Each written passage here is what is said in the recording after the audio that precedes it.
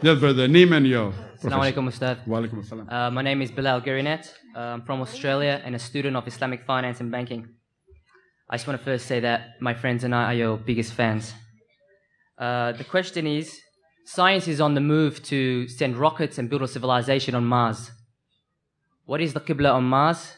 What does the Islam and the Quran say about that? And will science be successful?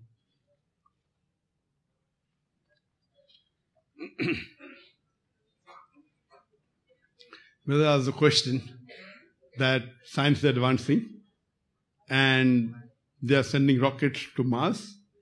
And what is the Qibla in Mars? When we reach them, then inshallah we'll get the right answer. At present we are here. Anyway, the ruling is that if you are flying in a plane and if you are traveling in a vehicle, when you start your salah, it should face the Qibla. And if the vehicle changes, yet it is accepted.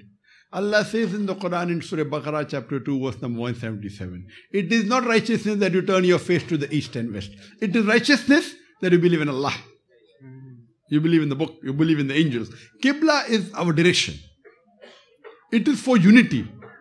So today if you have to pray here, some will say let's pray south, some will say west, some will say east. So Qibla, is for unity. It's for unity.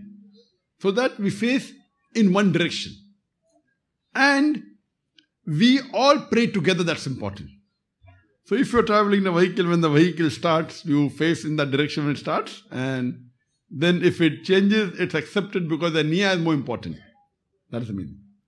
And if you cannot identify, if you don't have a compass, and you can identify, that doesn't mean you don't pray.